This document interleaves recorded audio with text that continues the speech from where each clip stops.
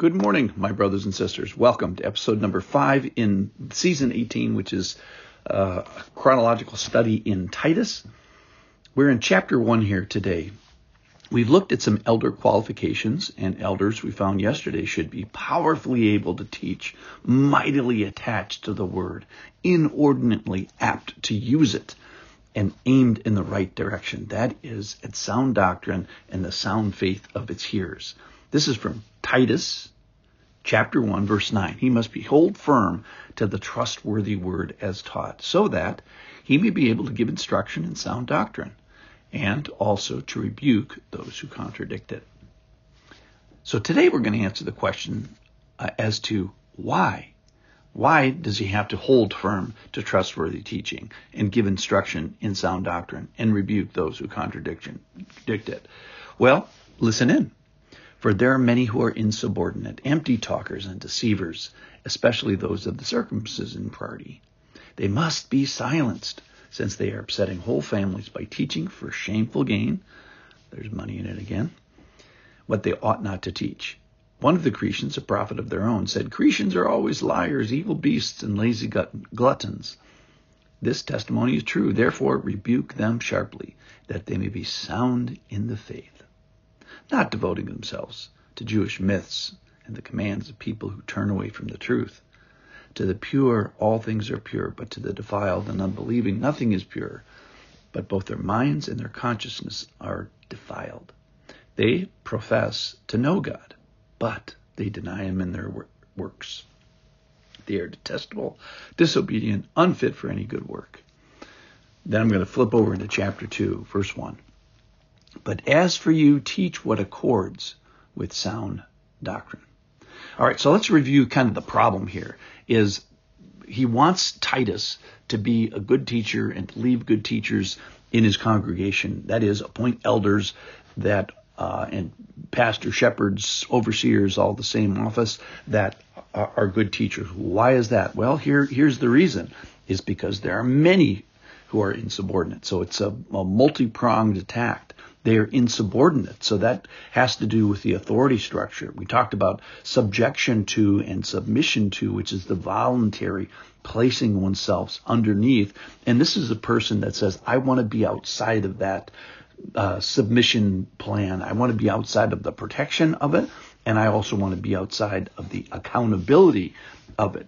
So don't, just side point here is don't be outside that plan in the church. It's for your protection. All right. These bad teachers are in the church, and they're kind of relying on historically comfortable things, Jewish myths, history of circumcision, and they are not silent. They should be silent, but they're not silent. He says they must be silent. So there's something here that has to happen, which is the silencing of these erroneous teachers. So why do we need to silence them? Well, they're having an effect on the congregation, on believers. They're upsetting families. And they're revealing the character of the persons who's doing it. Somehow they're getting shameful gain, so they're profiting in some sort of a bad way from this. So we talked about how pastors fail, and profit and power are two of them, and they are wrong. So this is not just, hey, certain people should be and shouldn't be teachers. There's a judgment with this. There's a discernment that the church is giving to its teaching, and they should be rebuked. More than silenced, not just be quiet, but be quiet and you're wrong. So there are some in this group that are in the faith, and Paul is saying to Titus, says, we want you to rescue these people. We want you to restore these people. We want people to be restored, to be sound in the faith, and probably some as well are outside of the faith. That is, that they're professing to know God. So they got half of the fruit right. So when you say, is that person a Christian? There's two things you do. You look at their fruit, the fruit of their mouth. So what are they speaking? Do they speak to know God? That's half the battle. But then the other thing is deny him by his work. So they failed the second half of the test, which is to look at their actions and their deeds. So we want to beware of false prophets. As it says in Matthew 7, you'll recognize them by their fruit. Every healthy tree bears good fruit. And so the wolves in the sheep clothing are rightfully upsetting the sheep. So being in the church building doesn't make you a good elder or overseer or good teacher. And being in the church building doesn't make you a good member of the church, a good listener either. More is required here. And he's saying to Titus and his people, wake up. The leaders have to teach sound doctrine, and the members have to receive sound doctrine and really kind of demand it. Search the scriptures. All right, so be sound in the faith, be healthy, be well. You cannot have a healthy church without healthy teaching. You cannot have, so sound doctrine begets sound faith. And healthy doctrine develops healthy faith. And sound teaching protects sound faith.